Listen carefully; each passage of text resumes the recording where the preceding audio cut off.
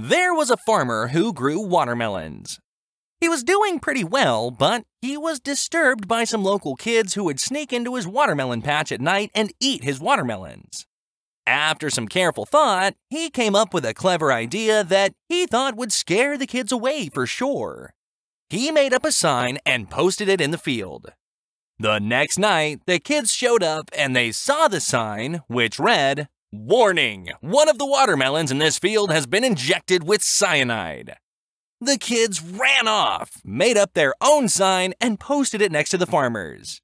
When the farmer returned, he surveyed the field.